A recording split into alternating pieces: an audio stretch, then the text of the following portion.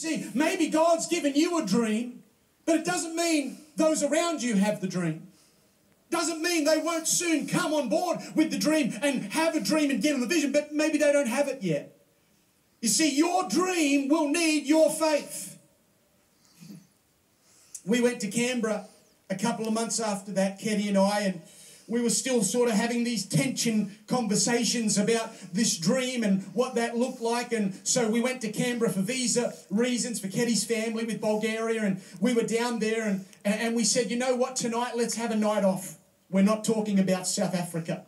We're having a night off. We said, yep, we're okay. We both agreed we're not going to mention it, talk about it. It's a night off. So we thought we're going to go out on a little romantic date again.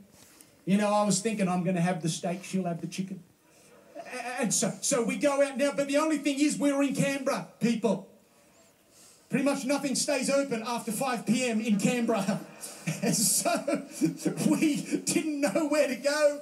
We couldn't find any restaurants open. We searched every street we were walking, and then we finally found a restaurant that was open. And we're like, finally, one's open. Let's see if we can get in. The restaurant's packed. We get in. We said, do you have a table for two? He says, yes, we have a table for two. So we're like, oh, we got in. So we sit down. We're having this nice food, and the food's come. The food was incredible. And I'm thinking, this is such beautiful food. And Kenny's commenting on the food. We're loving the food. And the waiter comes and I said, excuse me. I said, what cuisine is this food? And the waiter looks and he said, this is South Africa's finest cuisine.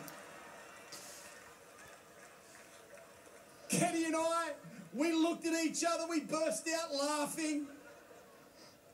You can't run from a God dream.